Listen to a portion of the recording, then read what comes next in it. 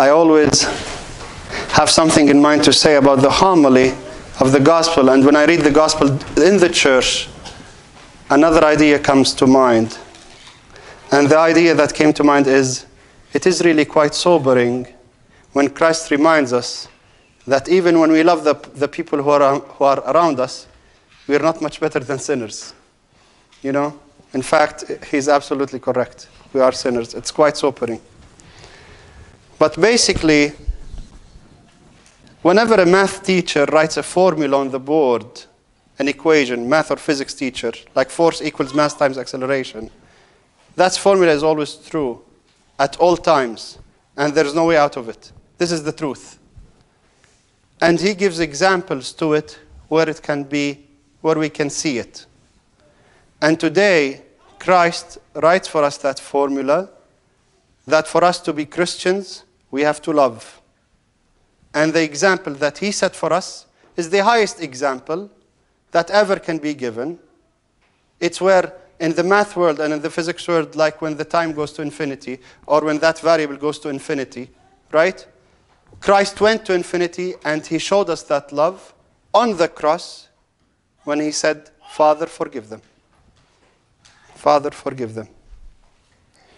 So today, Christ commands us to love our enemies. 2 words, or 3 words. 2 words in Arabic. أحبوا أعداءكم. 3 words. Love your enemies. Love your enemies. They are the deepest 3 words in the whole scripture. Love your enemies. What does that even mean? So, we all know about the 4 types of love. The eros, which is the romantic love. The philia, which is the brotherly love. The storge, which is the empathy love. And the agape, which is the divine love. And of course, people try to put it in different levels, as if the agape is the highest one, the philia is the brotherly, right? The eros is the lowest because it's the romantic and it's the physical love where there is physical intimacy. But actually, in reality, the reality of the matter is God loves us in all of these 4 loves. All of it. It's even the eros one. The eros, he wants to be us united with him. Which is actually what that means. He loves us as a brother. And we see the word, we see the love conversation between the Lord Jesus Christ and Peter on the lake after the resurrection. And he asks him, Peter, agapase me, do you love me? The divine love. And Peter answers him, Lord, you know that I philo you, that I love you, the brotherly lover, that you are like my brother, you are like my friend. So I even couldn't tell that right, but that he's even the divine love. But still, Christ asked him 3 times, do you love me divinely? Do you love me in the agape love? And Peter answered him 3 times, I love you, the brotherly or the friendship love. But love here, brothers and sisters, that the Lord is asking us to give to our enemies is not an emotion. It's an act of love.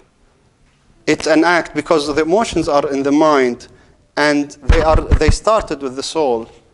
And when when Christ says, love your enemies, it doesn't make any sense to mean that I think of that person as my enemy and I have to love him.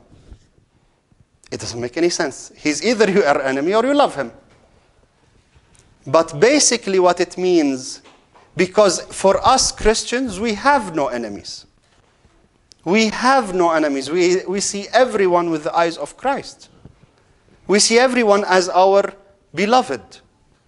We see everyone as Christ.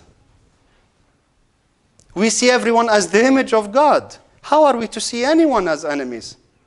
But what that means is that if anyone looks at you as your enemy, as his enemy, if somebody from there who considers you his enemy, don't act and don't react according to him. Don't let him decide how to act. Make your house on the house of rock. make it stand on the foundation of rock. Your rock is Christ, and no matter how they feel, you're always looking at them with love. And you'll always act towards them with love. And we see that every single day with God, because when we sin, when we choose to sin, or when we choose not to pray, when we choose to depart from God, we are actually choosing God to be our enemy. We don't want to be united with God, neither in prayer. And when we sin, especially, we're going the opposite way. We're making him our enemy, and Satan is our friend. And when we do that, and all humanity does this every day, every second of the day, since the beginning of age.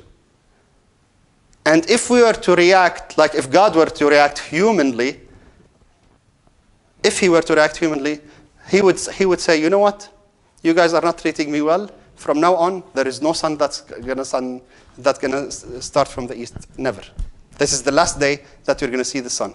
Last day you're gonna see the rain. Last day you're gonna see any gift. You have no more. But that's not what God does. It's totally the opposite. We still see the sun every day in its perfect timing, every single day, day after day, week after week, year after year, ages after ages. God does not change. Love does not change. Love does not ask for it itself. Love never fails. The whole gospel of love, 1 Corinthians 13. Love does not ask for itself. Love gives. Love only knows how to give. Love only knows how to give and only considers the other. Hence, when Christ tells us, lend and do not expect anything in return, somebody might not believe that. So, one of our parishioners once asked me, is God funny? You know? And of course I tell him, of course not. He wants to make who laugh. But if we look at it in context, if we look at humanity and compare what humanity is doing compared to this, people kill each other for not getting enough benefit or enough of what they lend.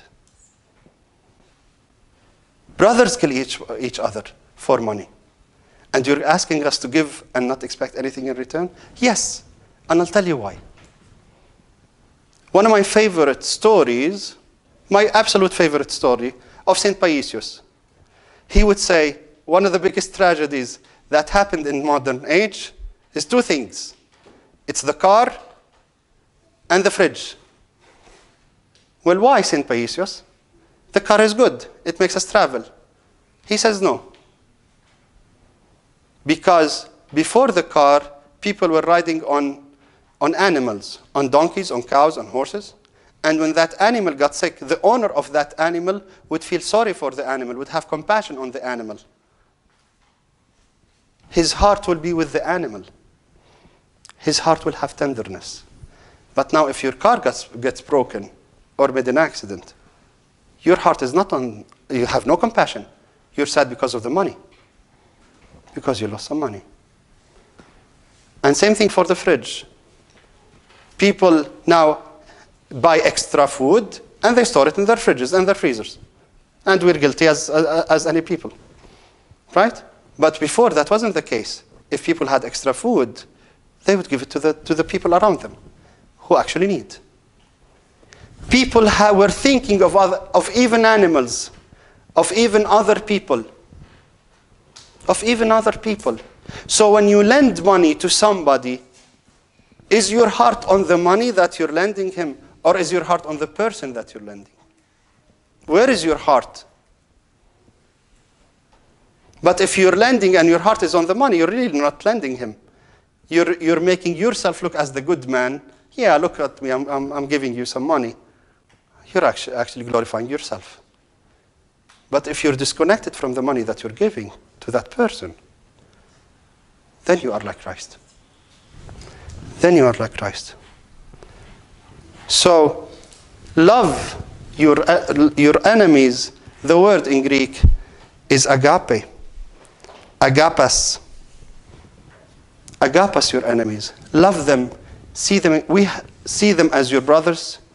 See them. You want to be united with them, even if they don't want you. But you're going to tell me, well, they hurt me. They offended me. They neglected me. They did a lot, so and so and so to me. And the whole center of that conversation is what? Me. Me. Me, myself, and I.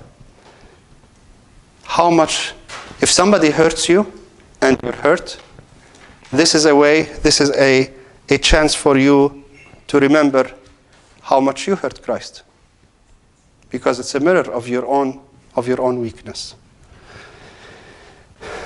May God grant us the love of Christ to give to others through the praise of the Theotokos of St. Basil. Amen.